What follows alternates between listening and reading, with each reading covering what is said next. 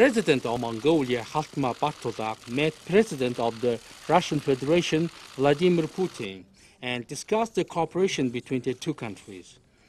At the beginning of the meeting, President Battulga mentioned his previous proposal on renewing the 1993 agreement on friendly relations and cooperation between Mongolia and Russia and establishing it without a defined term, and talked about spending the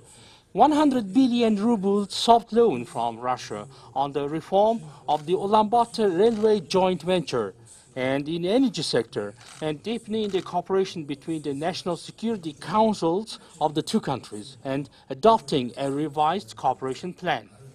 Furthermore, President Battulga made a proposal to cooperate on the establishment of the Northeast Asian supergrid for energy and handed over an economic feasibility study related to the proposal and projects to President Vladimir Putin.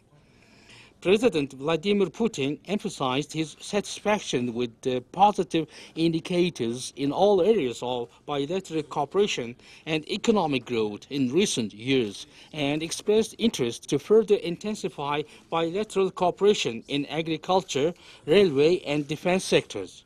President Vladimir Putin reiterated his support for the proposal of President Battulga on building the natural gas pipes between Russia and China via Mongolia.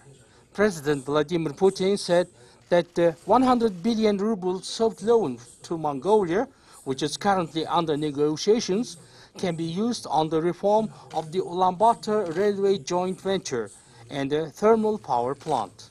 The sides agreed to jointly celebrate the 80th anniversary of the Khaltmaa River Battle next year and organize a joint exhibition, produce a feature film and a documentary, and publish a book in the margins of the anniversary. Moreover, President Battulga invited President Vladimir Putin to pay a visit to Mongolia to celebrate the anniversary together.